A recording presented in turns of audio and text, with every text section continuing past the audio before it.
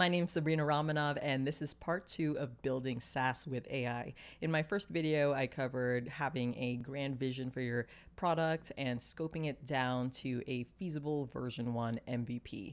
And in this video, before we start getting into hands-on coding, we're going to set up the developer tools and the tech stack. And I'm just going to use the one that I typically use for MVPs, which is Next.js, a full-stack web app framework, Firebase for the database, Vercel for deployment, and something simple like GoDaddy for managing the website domain. In terms of developer tools, and this is what we'll install first, I'm currently playing around with warp.dev, which is an AI-powered terminal, super cool. Cursor is an AI-powered code editor. It's a fork of Visual Studio Code. It streamlines the process of AI-driven coding or AI-assisted coding. And the last item, Claude Artifacts. It's a new feature from Claude where you can write a bunch of code and it'll even preview the front end. I would mark this as optional. You can either write most of the code base in Claude Artifacts and then move it over to Cursor, or you can write it initially from Cursor. For this video series, I'm going to try just sticking to Cursor AI, but I often do use Claude Artifacts as well, so I listed it here. So now let's go through the process of installing each of these, starting with warp.dev. Let's go to the website.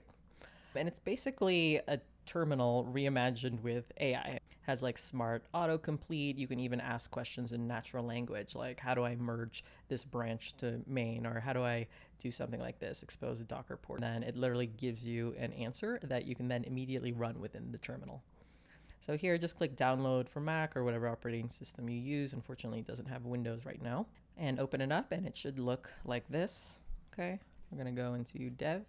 And then from here, you can type anything. How do I create a Next.js project?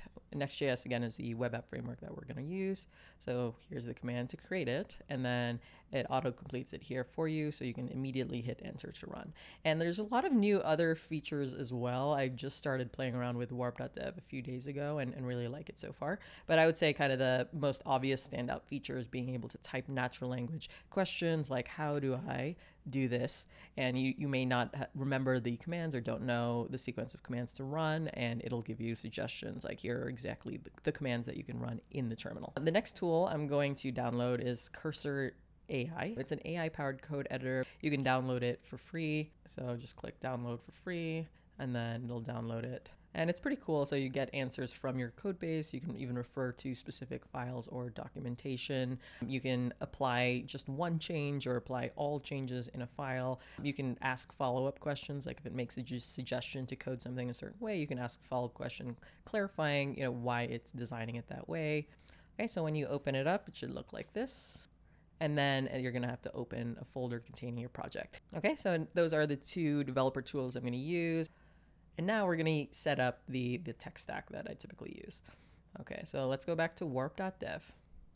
And let's say, how do I install Next.js? Now, my environment's already set up where I can run this command and it'll actually work. But if you're watching this, your environment's probably not set up with Node or NPM. So I might say something like, what is NPM? Like, what is this command? Okay, so it's a Node package manager, and it's the default package manager for Node.js. So here I just created a new tab within my Warp terminal, and I'm gonna ask what are all the steps and prerequisites to install Next.js. And once you do all of this setup, by the way, you only have to do it once. Once you set up Node.js, NPM, Next.js, and all the other things, you can use this repeatedly for any future MVPs you want to build.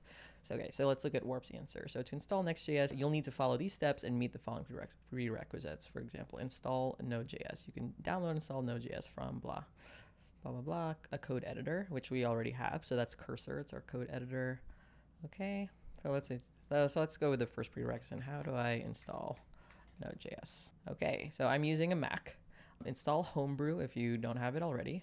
You can even click this to actually run it. So this button here says run in terminal. So that'll run the command directly.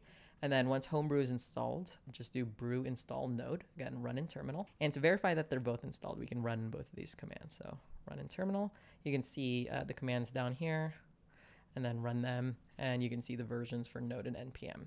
Another quick check is like when you type something like Node, it should turn green. That means it's installed in your system. Okay, so now we've done the first prereq. Okay, installing Node.js. We already have a code editor, which is Cursor. And then now we're going to install Next.js. Open the terminal, navigate to the project directory, initialize a new Next.js project using this command. All right, now that we've installed all the prerequisites, now we're going to create a Next.js project. I just opened a new tab in the terminal by clicking up here. Command T if you're on Mac, and then here I'm going to ask, how do I create a Next.js project? Okay, so here it auto-populated the command line, and I'm just going to change this to the name of my app, which is Remix. I'm going to select all the default settings here. Yes, TypeScript. Yes, ESLint, Tailwind. No to source directory. Yes, app router. No, customize. So I actually just clicked enter on all of them and just selected the default options. So now ls is to show what's in this current directory, and now you can see our directory here, Remix. All right, so we're all set up with Next.js, the full stack web app framework. We initialized a sample project using Warp. If you enter the directory, so cd change directory, cd remix, and then click ls, this lists everything in that directory so you can see our sample project here. The next thing we're going to do is just sign up for Firebase. We won't be using it for at least a couple more videos. So if you just Google Firebase on Google, this is what comes up. Firebase, Google's mobile and web app development platform. Go ahead and click on that.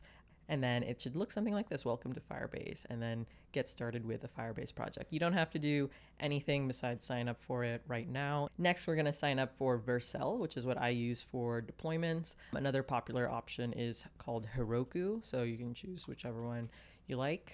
Here's Heroku, vercel.com. So it should look like this. Click sign up on the right-hand corner. Just click hobby and then just go through the sign up process. And then once you get in, it'll look something like this. So you can see here an overview of all of my different projects. For managing the website domain, I just use GoDaddy. And when you go to deploy the app, what I usually do, at least for me, I like to deploy my apps as subdomains on my primary website newsletter, sabrina.dev. GoDaddy's pretty easy. There are other alternatives as well. All right, that's the end of this video walking through my usual tech stack for MVPs and the developer tools I use.